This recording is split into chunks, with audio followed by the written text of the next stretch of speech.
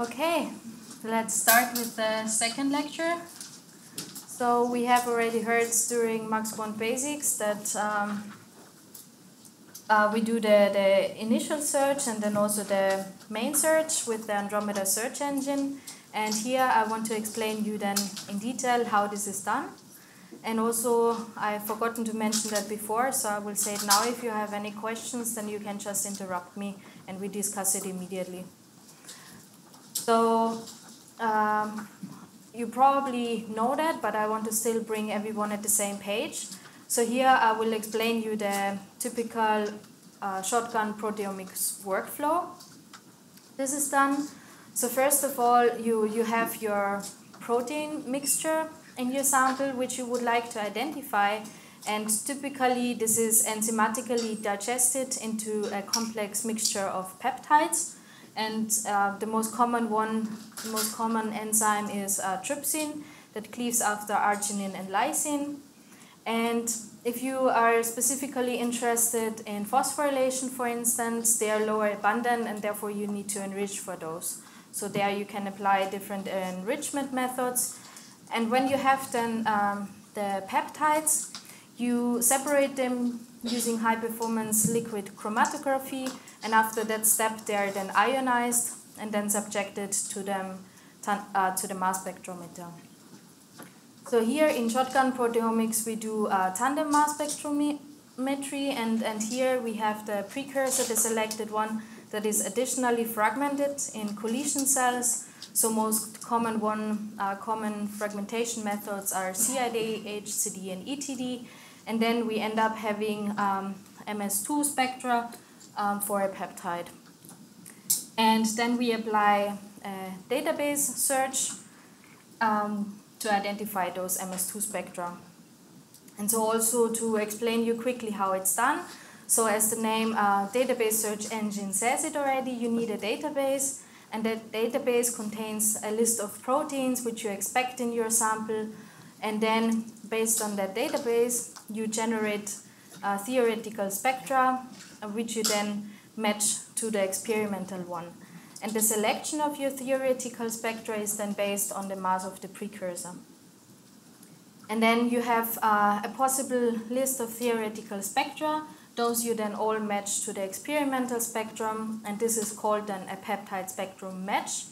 And then out of all those lists, you would like to know which one is the winner. And for this, you calculate then a score, and that the highest scoring peptide spectrum match then identifies the experimental spectrum. And so here we have, if you want to dig deeper into the search engine Andromeda, you can look into that publication. So here we have two main workflows that we have to do in order to identify the spectra. So the first workflow is the processing of the raw data, the raw file for thermo. And then if we have done this, we also need to generate the theoretical spectra. And then we are able to match those and calculate the score. So let's now go into the first workflow, the processing of the raw files. And so first of all, we have to specify those raw files in the MaxQuant software. And this is done when you open it in the first tab, raw data, and then you can select a raw file, but also very many raw files. So you can analyze many raw files together. And yeah, then usually these raw files are very complex, and we have to reduce this complexity, and this is done in the following steps, which I'm going to explain you now. So first of all, some raw files, they come already in centroid mode, then nothing needs to be done. But if they come in profile mode, we have to do here centroiding, and also for the later steps, the 3D information is not required. That's why we can do that. And then if the data comes in high resolution, like orbit wrap, we can also do de-isotoping. Because with high resolution, as we've learned before, we are able to tell in case of charge 1 if two peaks are 1 Dalton apart. and then we are able to detect the isotopic pattern. But if you have ion trap data, you don't have such a high resolution, and then you're not able to do the isotoping. But if you have the high resolution again, you see those isotopic patterns, and then what is done is you take them out, and then you reintroduce the monoisotopic peak with the sum up the intensities, and therefore you reduce complexity. Then also, when we know that the isotopic pattern, we also know the charge state, and therefore you can see if you have higher charges for here, you can then join them together and reintroduce the charge 1 state. So here you also sum up the intensities. But also sometimes it's not possible, even though if you have high resolution, that you are able to do the isotoping, because one of the peaks of the isotopic pattern can be very low abundant, and therefore you can't see the whole isotopic pattern, and then you can't also detect the charge, which results then that we also offer higher charges in the theoretical spectra as well. So we have reduced now the complexity a lot with centroiding and collapsing the peaks, and then we even can further reduce the intensities, and this what we do is then that per 100 Dalton window we pick the most intense peaks, the Q top intense peaks, and why it's for 100 Dalton window, because it's the average mass of an amino acid, and then why it's called Q, because this is a parameter which you could set in MaxQuant, but there is no need to change that because that is optimized. Only if in rare cases maybe you would do that, but usually not. But that's why it's called Q, because it's a parameter. And so yeah, so here when we filter for the intense peaks, this is also a noise filter, so we reduce the noise, and so a quality filter, and then also we introduce some intensity dependence, because later during the matching we only match to the high intense peaks. And that is all what we have to do for the first branch. So here we are finished, and let's now look how we generate those theoretical spectra in order to do then later the scoring. So I've said already it's a database search, so we need the database. And here we select, I show you now where you can specify those FASTA files in MaxQuant. So you go to global parameters, and here sequences, and then you can add one or more database FASTA files. And previously in older MaxQuant versions, it was in configuration, but this moved now to the parameter settings and also the information which database you used and which identifier rules. We will also learn that later what that means. You defined will now be stored in the MQPAR file, and this also helps later on when you want to look up again what analysis you did, that you see which database file you used and which version of it. So when we have the proteins, the list of proteins, our database, we need to digest those. And okay, I have some more information what I should tell. So usually you don't need to put contaminants into your protein database, because by default there is a setting in MaxQuant that adds a list of common contaminants to your search. And this is good because it also tells you kind of a quality filter of your sample preparation. But this is done automatically, and we will also see then in the configuration tutorial where you would be able to change that. And so let's now, when we have the list of proteins, we need to digest that. And so we have to mirror that what you did during your sample preparation. And so here, when you use trypsin, it cleaves after arginine and lysine. This has to be done also with the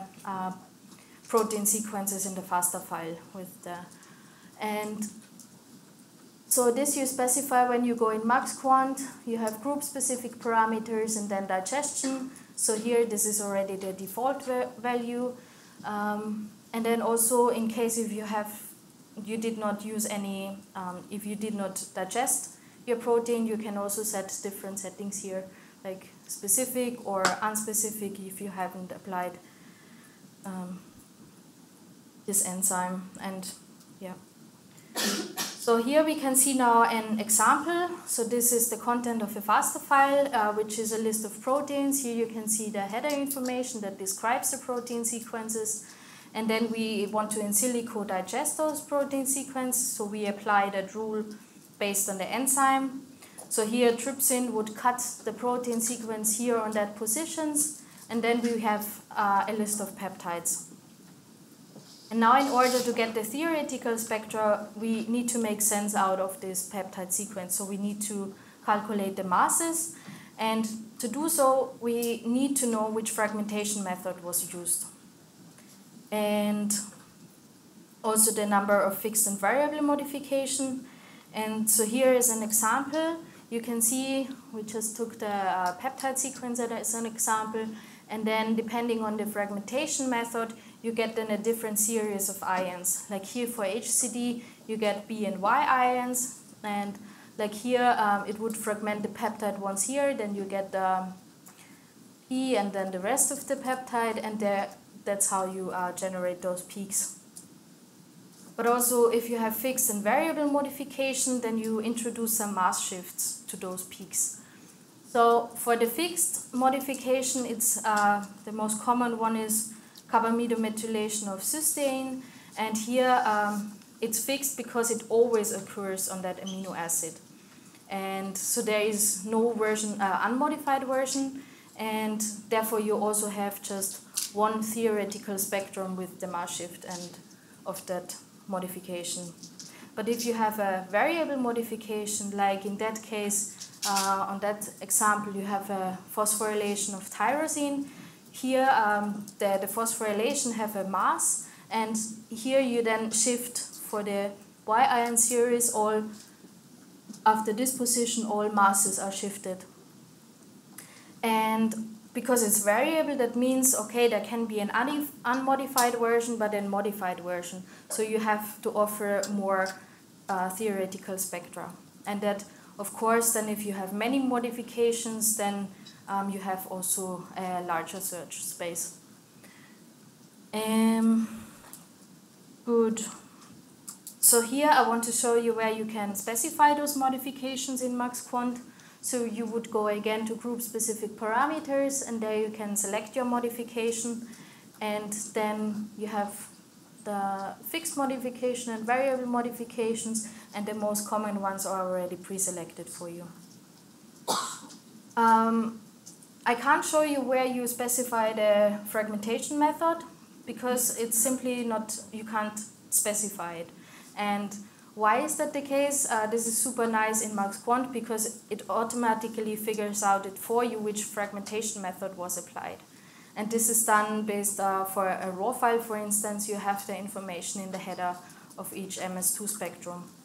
And this is super nice because I can remember when I started, okay, I need to know which fragmentation method was applied, and depending if it was CID or HCD, I had to apply different tolerances, and I had to know which one I use. And that of course did also, then you can make mistakes. And here in that case, it's taken care for you that it sets the right settings.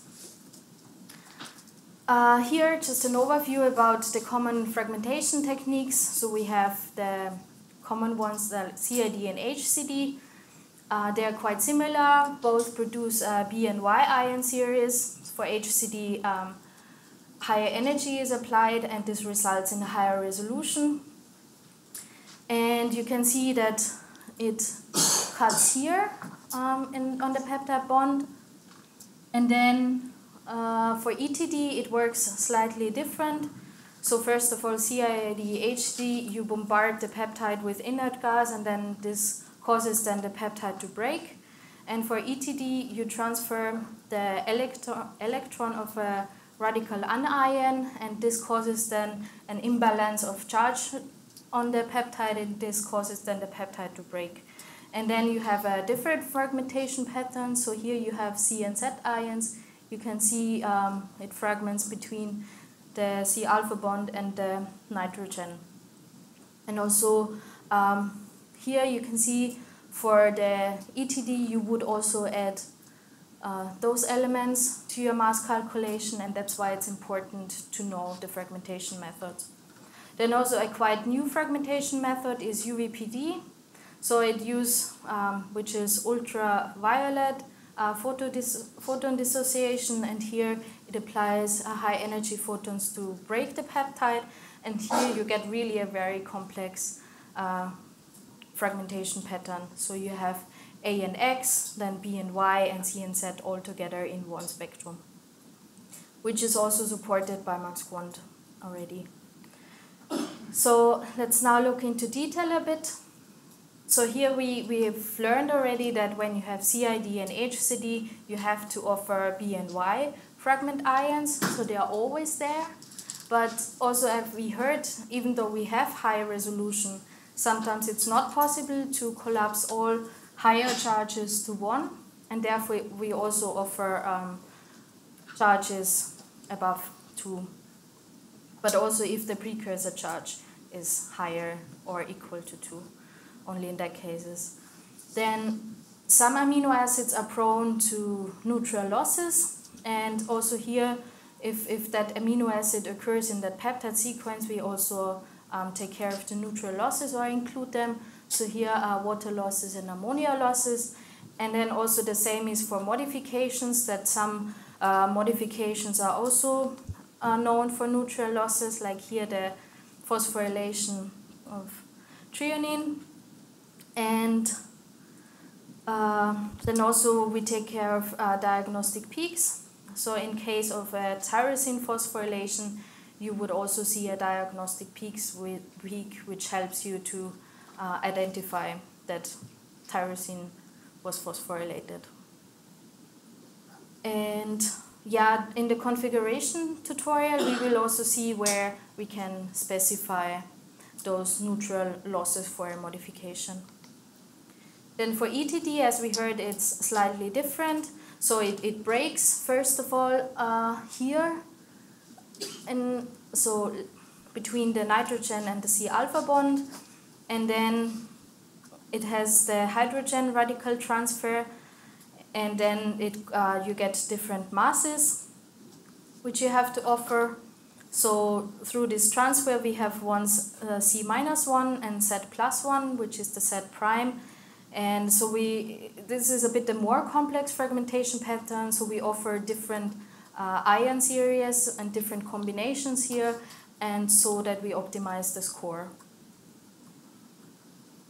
Yeah, that was basically everything what needs to be done for the theoretical spectrum. So what we have done is we processed the experimental spectrum, and then we generated all the experimental, and then we generated all the theoretical spectrum, and now we are ready to match those.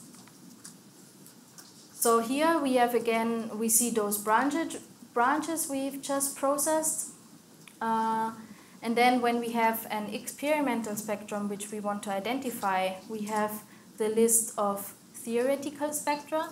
And this we get this list because of the precursor mass, and then also through the individual peptide tolerances we can apply here.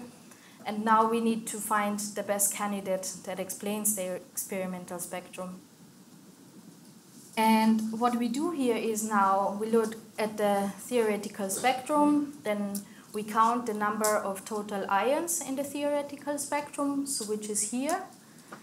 And then we count how many out of those are matching to the experimental spectrum, which is then K. And then basically what is done is here, we feed those numbers in the binomial probability formula here, and then we can calculate the probability of getting at least K matches by chance. And then we take the decadic logarithm of it and multiply it with -10. and then we get the Andromeda score. But that is not everything what we do. We do also some score optimization. I said already before for ETD. So here we optimize for the top Q peaks. So you might remember at the beginning of the lecture when we process the raw files that we do some intensity filtering here, and that we pick the top Q most intense peaks. And here we do an optimization in terms of, okay, before we picked 12 peaks and then see how many are matching, and then we go down to 4. And so we start 12 and then 11, how many are matching with 11, and then 4, and are there still some matching? And yeah, then we also offer neutral losses or not. And we try different combinations of ion series, and then we take the best score of it to best explain the experimental spectrum. Now when we look at post-translational modifications, so let's talk now about this. So here we also know, based on the precursor, we can say, are there any modifications? And then we try different combinations to figure out, okay, on this peptide has, for instance, which modifications are on that. So you don't care at that point at which side they are, you just want to figure out which modification they are. So is it 1 oxidation and 2 phosphorylation, or is it 2 oxidation and 1 phosphorylation? So here you care about the numbers. And to figure that out, we try out 200 combinations, and this is already sufficient to get a good idea about the number of modifications. And then, of course, later on, you are more interested in the site. So here, for instance, when you're talking about phosphorylation, you know a peptide is double phosphorylated, but it has 4 possible sites. And this can get then quite complex. So for instance, for this 2-phosphorylation, you have 4 possibilities where the phosphorylation could sit, and then you try out all those you have in total to figure out which one is the best 6 combinations. And for all of them, you need to do the scoring and so on and so forth. And this, if you usually, peptides can also be longer. You can also have even more possible sites or more phosphorylation, and then it can end up having a combinatorial explosion. And to avoid this, we try up to 100,000 combinations to figure out the correct site or where the phosphorylation could sit. And also in the output tables, you get the site probability that also can tell you which site is the one that is most likely. Then we've heard already a lot about it, about the second peptide search. Finally, we are there where I can explain it to you. So here we have, on the MS1 level, we can see that there is an isolation window around the highest intense peaks of the isotopic pattern, and this is the isolation window to select the peak for fragmentation. So here we can see that this we would like to fragment the blue peptide, and the isolation window is quite large. And so here it's symmetric because of on the highest intense peaks, because it could also be that the isotopic pattern points in that direction, and that's why you need to have it that wide to cover all the whole isotopic pattern. But of course this is then suboptimal, because you also fragment then the green peptide and then the yellow peptide on top, and you have all those peaks then in the MS2 spectrum. And so here with the second peptide search, we try to identify those peptides which are also in the MS2 spectrum. And how it's done is that first, because the blue peptide usually has higher intensities, and therefore it the search engine will identify that one first.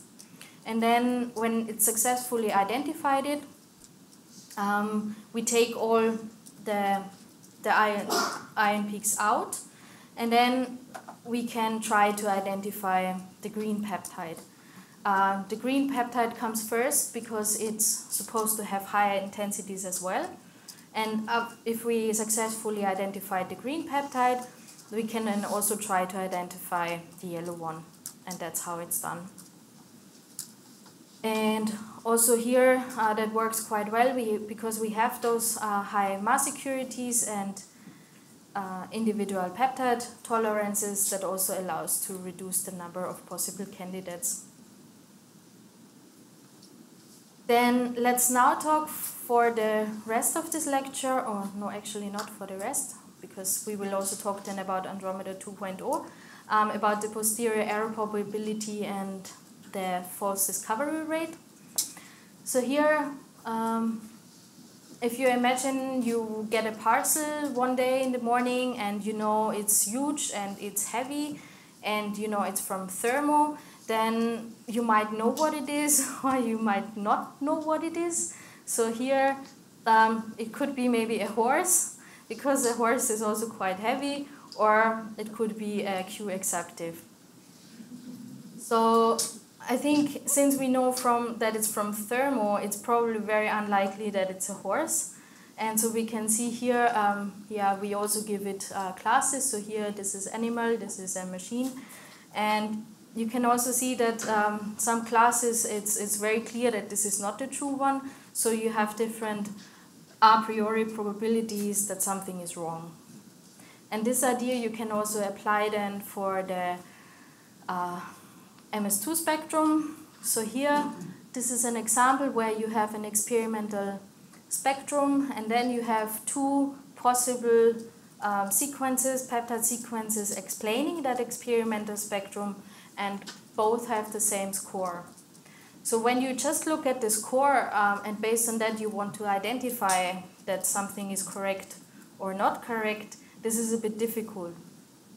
But I hope you all agree that if you look at this peptide sequence, then this is the most beautiful identified peptide sequence, I would say, because it's kind of perfect. If it's that's tested with trypsin, that is fine here. It has no miscleavage, it has no modification, so this is basically super. But then you see another peptide sequence which has the same score, and you can see, okay, there are miscleavages in there are two phosphorylations and an oxidation. So you would also guess that even though it has the same score, you would also think, but it's more likely that this is the correct one. And so we have certain properties on the peptide that helps us to better identify, is this a true or is that a wrong identification. And this we can use also those properties to classify the peptide, and then we can see for each classes there are different false discovery rates. So here, as I said, you have here we have seen miscleavages and variable modifications, but there are also other properties we can look at, like the peptide length and also the charge. And based on these properties, you can build classes, and then you can calculate the posterior error probability. And here you also know, because we have a target decoy approach, we introduce decoys, which are peptide sequences that do not exist in real life. And if we get an identification for those, we know it's wrong. And this information we can use to get probabilities, to inverse the probability here using the Bayes theorem to see how likely it is based on those properties that the identification is wrong. And then also for different classes we have then a different posterior error probability cutoff to get the same false discovery rate. Then here in MaxQuant we use the posterior error probability, but there also is a machine learning algorithm out called Percolator, which does the same but using a different approach, but the results are basically the same.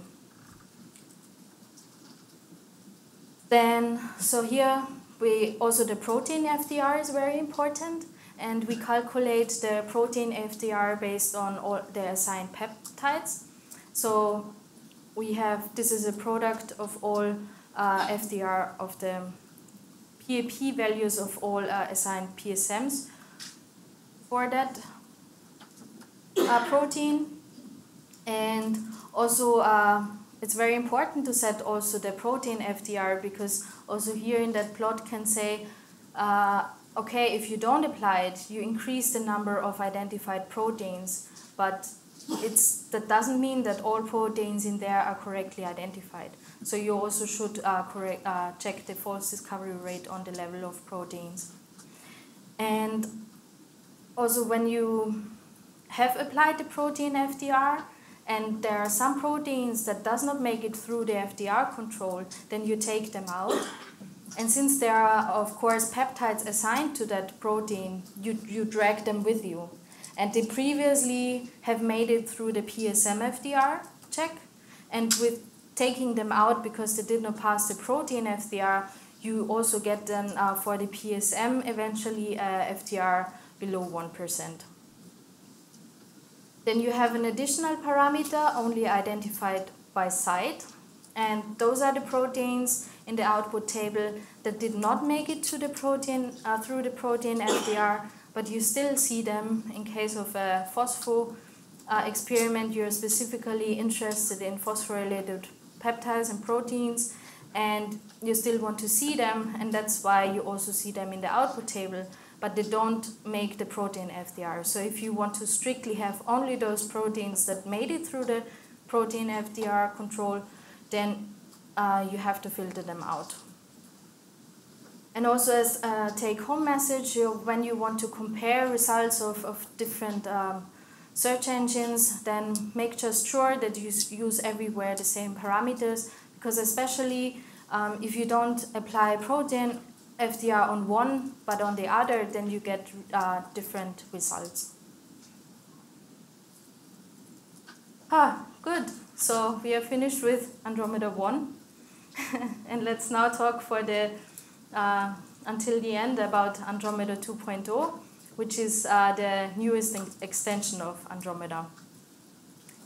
So here we support now with Andromeda 2.0 two novel scoring methods. So the first one is the tag-enhanced scoring, where you look at the number of neighboring matching peaks within an ion series. And then the second score is the symmetric binomial probability-based score. And so I will explain you now the tag-enhanced scoring. So the idea is here that if you not only look, as we have previously learned, at the number of matching peaks, our K, we also look at the number of neighboring matching peaks within an ion series. And so what is the idea behind? So here there's an example that when you have the experimental spectrum, that if you have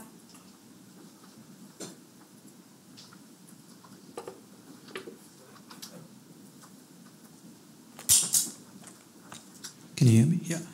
So in slide 22, I have a question. 22? So let's imagine if this is a phospho-enriched sample, right? And let's imagine there is no oxidation on that methionine. Would you still consider that that's not likely to happen, and you will take this as the better match, the unmodified peptide?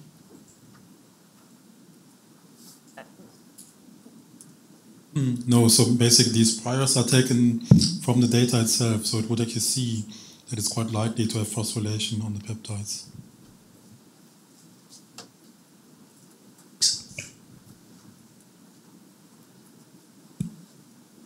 Okay, so let's go back to this. So here, why it's interesting to look at the number of neighboring matching peaks within an ion series is because two consecutive peaks within an ion series are the mass of an amino acid here. So if you have the difference between two peaks, so if you have consecutive matching peaks, then it gives you a higher probability that this is the correct amino acid sequence that is identified. So also here there is an example that's the experimental spectrum. Here we have two possible candidates of the theoretical spectrum, and let's just assume that we have the same number of peaks in total, both the same, and also the same number of matching peaks. So the score tells you is then basically the same.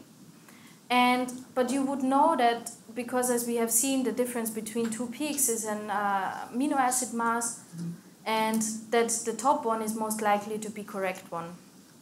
So we would like to introduce this information into our score, and this is how it's done. So we have seen previously, this is the formula that we used, and we have our n and our k, and we have to introduce this information, we have to modify our k.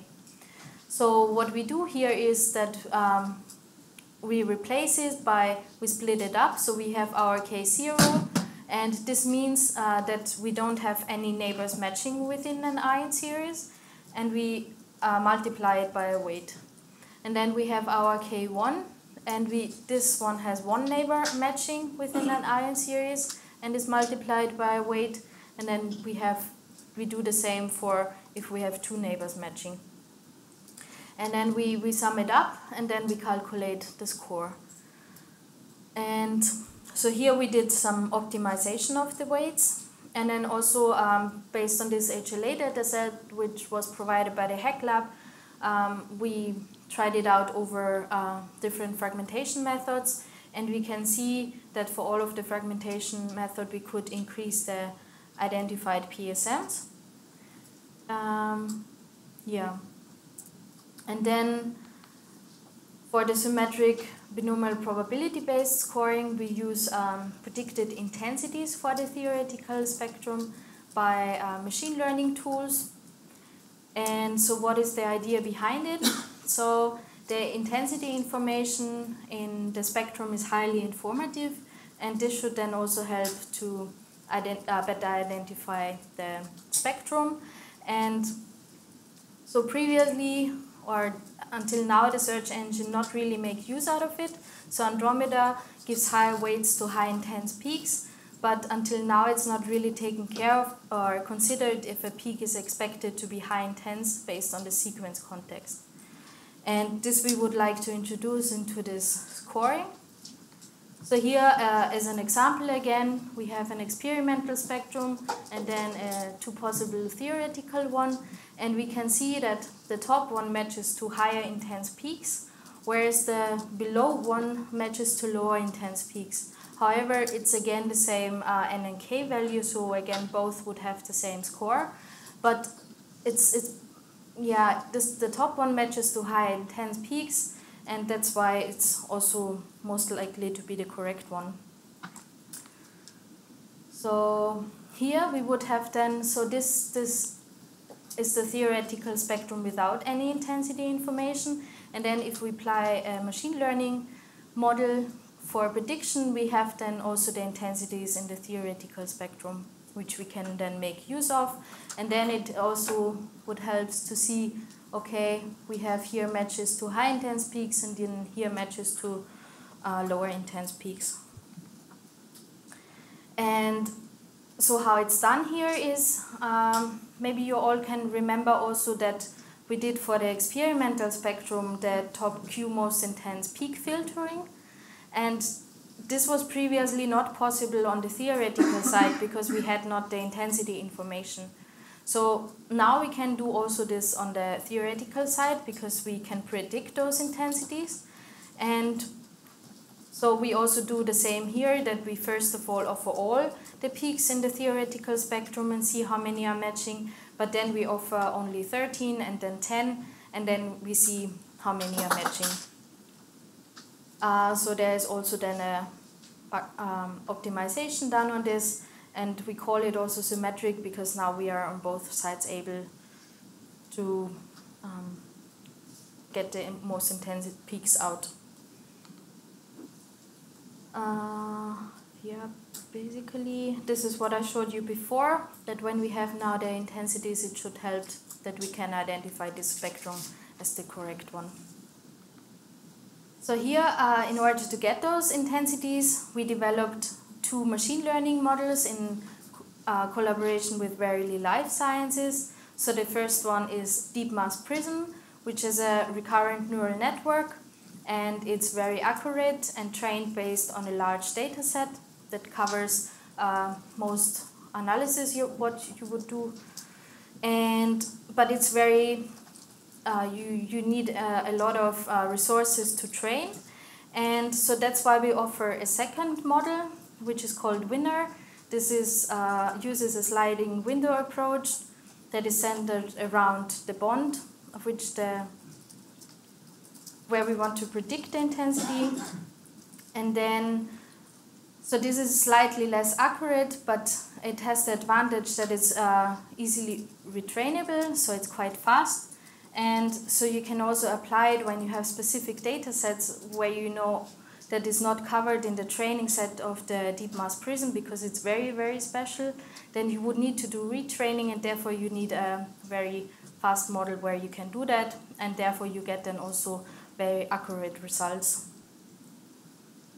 So for this, we recently published this. So if you want to look deeper into this and see what is exactly done here, recommend you to read that. Then also, we also looked at what, here this is an example that you can see that if you have the intensity-informed Andromeda score, that it really helps you to identify the correct spectrum. And so for instance here, we did not introduce the intensities into the scoring, and we have an incorrect PSM. And why do we know that? Is because we analyzed here a synthetic peptide library where we know the ground truth.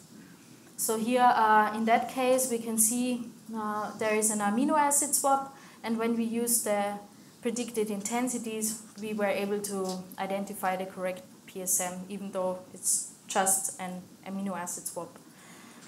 That is then another example where we have completely different peptide sequences, and with the intensity-informed scoring, we could identify then the correct sequence.